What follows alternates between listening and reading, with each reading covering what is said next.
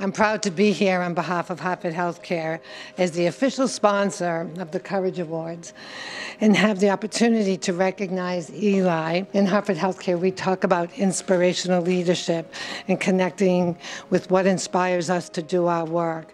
Eli, your story is so inspirational. There isn't really a better recipient for this award than Eli. You know, even before Eli had his stroke, he's a young man who has always battled through adversity, just bound and determined to give it everything that he has, you know, each and every day. You know, we see student athletes on college campuses, and we see them perform on the field or we see them perform on the court.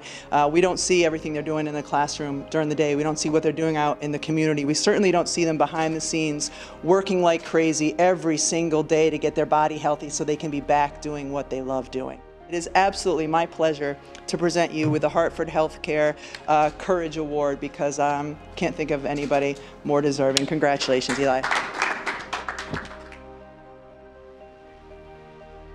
A young man who has tremendous courage. You know, Eli Thomas is really what it's all about.